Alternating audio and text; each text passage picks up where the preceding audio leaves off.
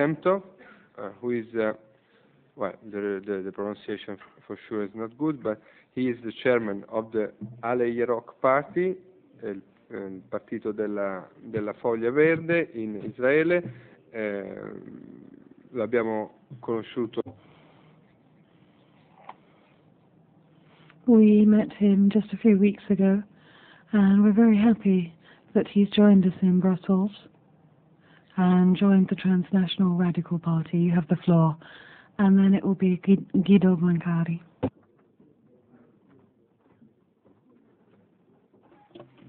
Hi.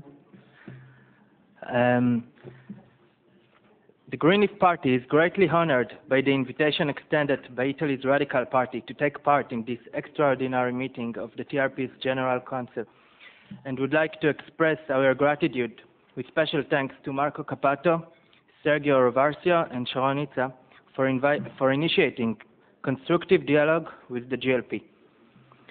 Before I will read my speech, I would like to have a short comments about a few issues. Ran Cohen, a member of the Knesset, spoke earlier, and Boaz Wachtel, leader and founder, he was the founder of the Yerok Party, talked earlier, and other people, and they said, and I joined them, that we want peace, and we do not want the Palestinian land. And this is, I think, all the Israelis almost share this view. We didn't want ever to take their land, and we try to make ourselves better always. This morning I saw Ran Cohen talking to Said Wali, who asked him if he is not seeking to get some recognition from Iraq, because he is actually an Iraqi refugee.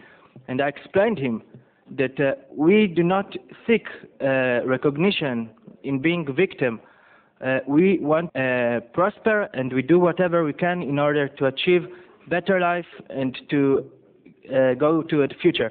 And I heard the Palestinian, I heard you, what you said. Listen, what? Lily, listen, maybe Israel is not perfect, but your people are definitely not perfect.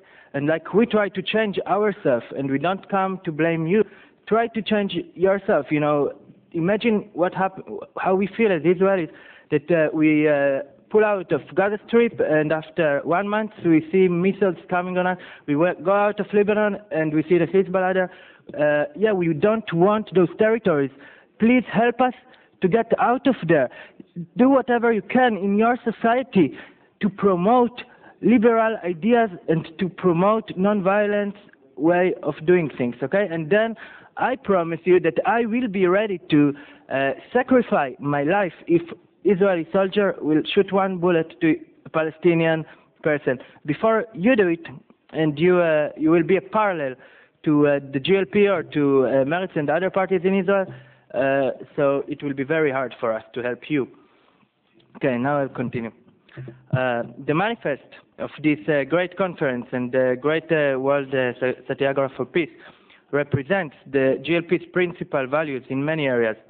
We, of course, oppose violence as means to achieve goals and believe that peace cannot be reached merely by signing treaties, but as a structured process which the conflicted societies must actively work to complete. We also believe that the European Union can assist the success of this process in many ways. In principle, Israel could join the European Union today. The major characteristic of the Israeli society in its economical, political, and cultural things and norms are very similar to those of European countries. Israel has adopted European regulations and standards in many fields such as health, transportation, and the environment. Israeli culture influences are closely interrelated with their European counterparts. After internal discussion in the Green Leaf Party, we have decided to promote this move in our platform and activities in the dream that it will come to fruition. Modern Israel was established by Jewish immigrants from all over the world, but mainly from Europe.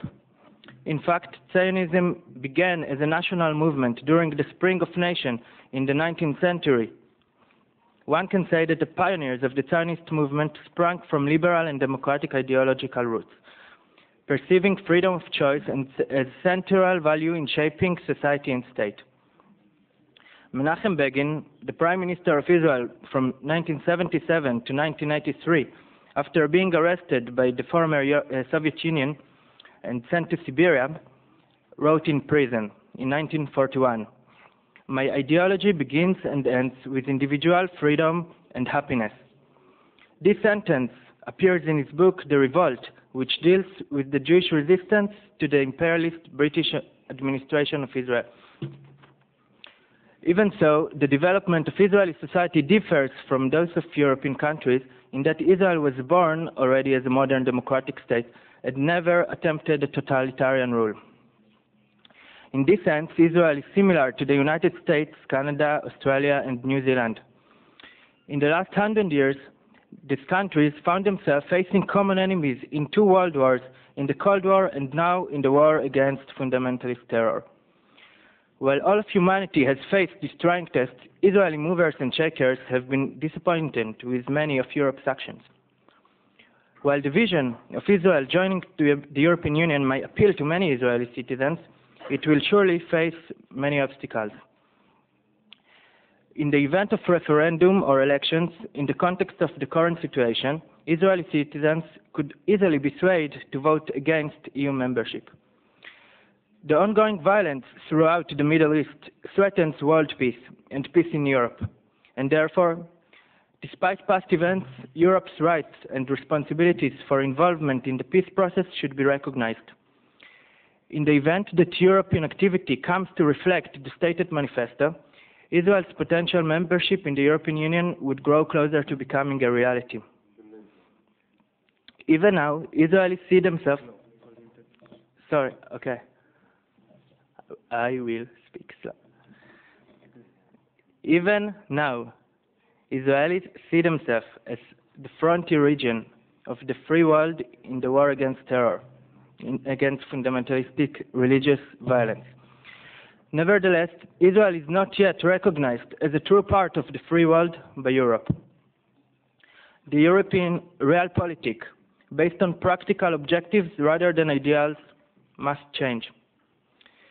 The interpretations of similar realities in different cultures construct the future. European, Israelis, and Arabs have different and sometimes conflicting perceptions of the same reality. The gradual development of European federalism has been a long process and one that is still in progress.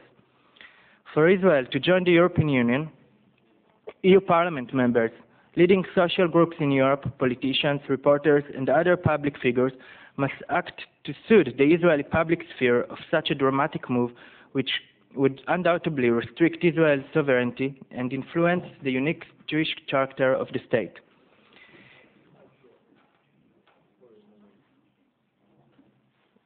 Is it okay?